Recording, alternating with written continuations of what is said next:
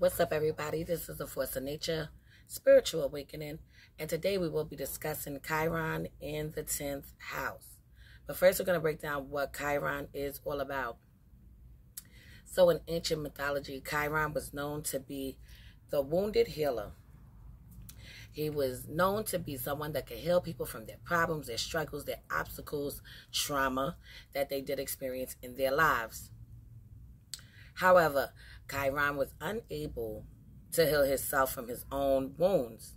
Okay, so wherever Chiron pops up in your natal birth chart, and Chiron is actually spelled Chiron, wherever this is located, sign placement as well as house placement. This is going to be the area of your life that wounded you the most as a child. Okay, so I'm talking about the ages of 1, 2, 3, 4, 5, 6, 7, 8. These ages is what I'm speaking about. So just digging a little deeper into this, this is going to be wounds that you do accumulate from youth. And some way, somehow, you have to overcome these obstacles in your life, this struggle in your life, this blockage that you are dealing with in your life in order to persevere, in order to move forward, and in order to get to the level of your destiny, because this can be a hindrance to your life, okay? But this would actually show the area that you're actually excellent in, but you fear it. You fear it because of ridicule from early on in childhood. You fear it because you wasn't able to fully express it or step into it as a child.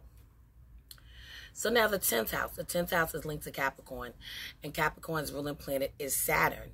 So with this particular placement right here, Chiron in the 10th house, Chiron is very similar to Saturn.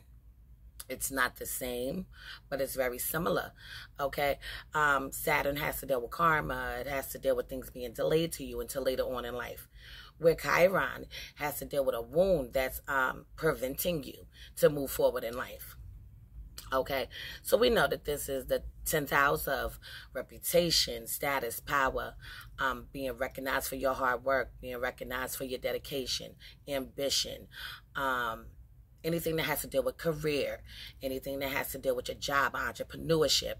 This is the house that we're speaking about.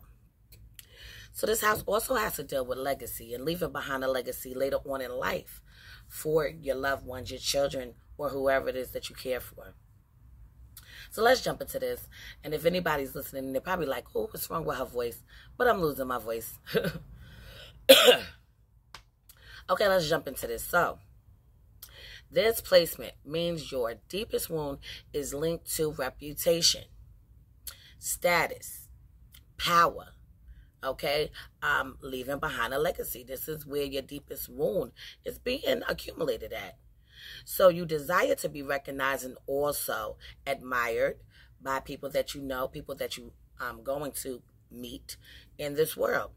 You want to be seen as accomplished and highly respected. So these people are seeking respect, which could definitely indicate that in childhood, okay, they didn't feel respected. They could have felt like they're not being heard when it comes to their accomplishments and things that they were doing, projects that they were doing as children, could have gone unnoticed, okay?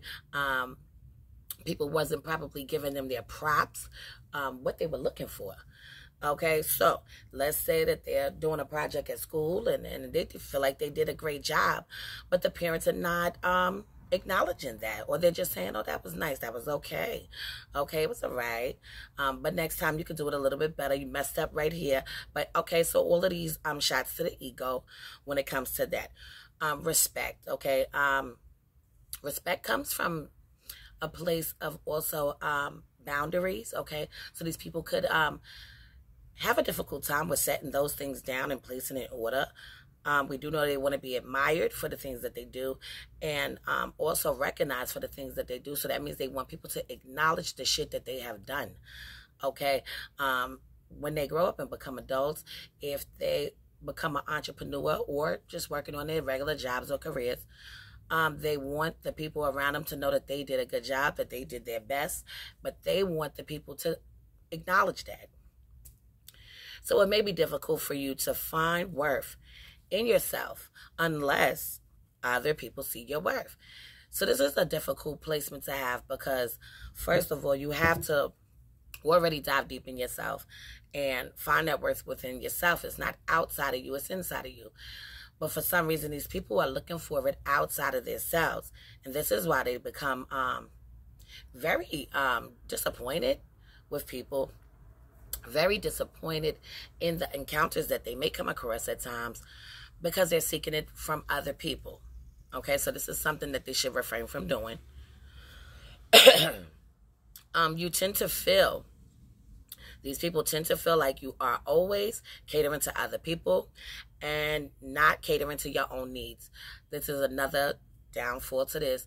These are the type of people that's going to be helping people, looking after people, taking care of people, that's taking care of people, being a shoulder to lean on, being a shoulder to cry on.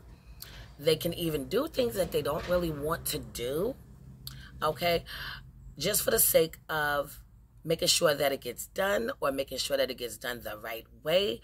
They even do this with themselves, which makes it even more difficult because if somebody did try to help them in a specific area, you know, Saturn is about structure, it's about order, it's about the way you want to do things, so to speak.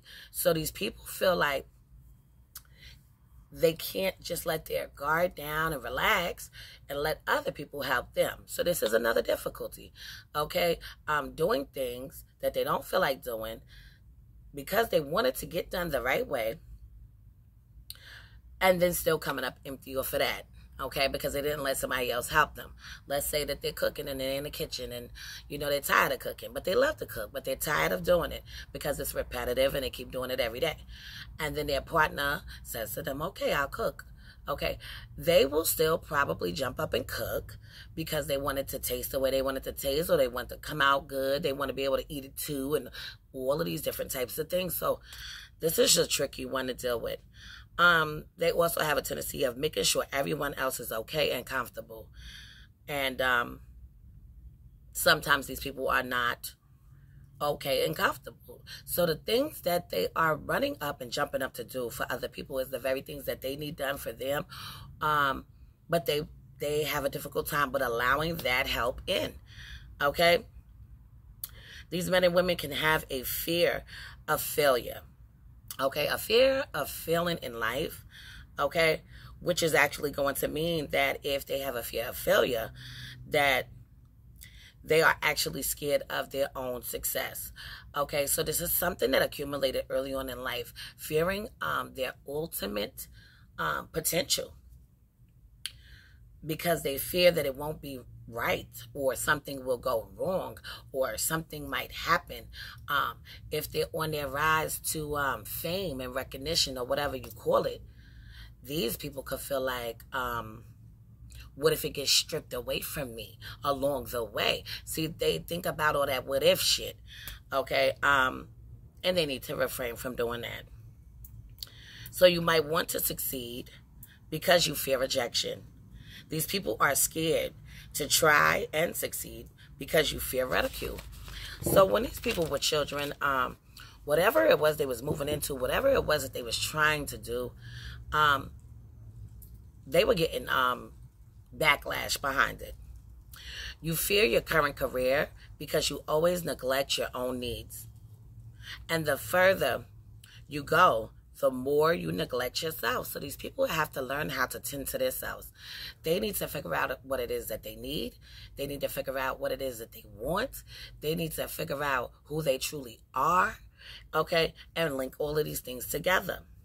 And then they will be fine. That comes along with the process of healing. You must come to terms with who you really are and what it is that you really want.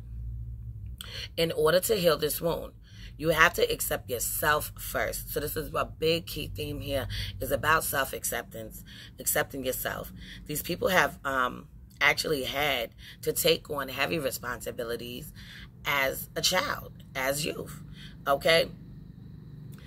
They learned this very early to look after people, take care of people, watch what they say around people, try not to offend people. They learned this very early on.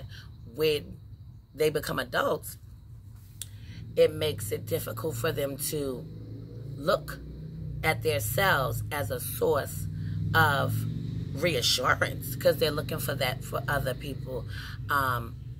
Making sure somebody ate, making sure somebody has somewhere to stay, making sure somebody has somewhere to live, making sure somebody is not hurt, in pain, and da-da-da. See, now what happens when they're hurt? What happens when they're in pain? What happens when they are going through a rough time? Who is there to pick them up? Who is there to help them? Nobody, right? Nobody, because they're so busy doing it to other people.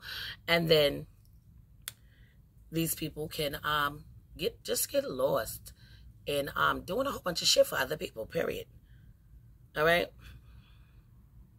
So they know how to take care of responsibilities, heavy responsibilities,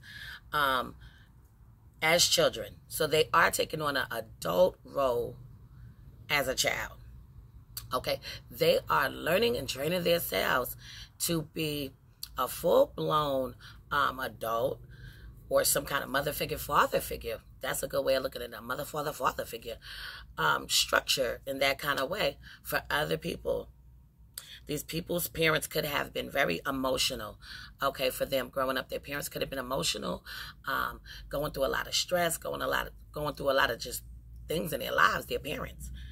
These kids learned how to put other people's needs and wants before their own. They are naturally the type of people who others can count on, run to, turn to in crisis situations, in hurtful situations. Somebody died in somebody's family. Okay, people look towards these people for that kind of fulfillment from them, encouragement from them. These are the friends who can actually help people pick themselves back up after a rough patch or a rough time in their life. However, these people don't do the same thing for them, as I said before. So Chiron in the 10th house people are very practical people. They see what needs to be done and are great at helping other people out in practical and realistic ways. So these people are practical and very much realistic. They tend to carry on the weight of the world. It's another thing that they need to let go of. And they need to learn to drop some of that load off of them. Drop that burden off of them is what they need to learn how to do. Because what they're doing is they're carrying all this weight on them all the way to the point of exhaustion. These people can become very, very exhausted because they keep on trying to save the damn day. So I'm going to leave this on this note for now. In future videos to come out, go more in depth into Chiron in the 10th house. Anybody want to purchase a chart, hit me up. Anybody want to purchase anything from Twin Flame, hit me up. Anybody want to donate, hit me up. I appreciate everybody that's been tuning in, looking at the videos, enjoying the new videos that are being published, and the old ones that have already been published. So this is the Force of Nature, Spiritual Awakening. Love is love. Peace and blessings to you all, and I will see you on the next one.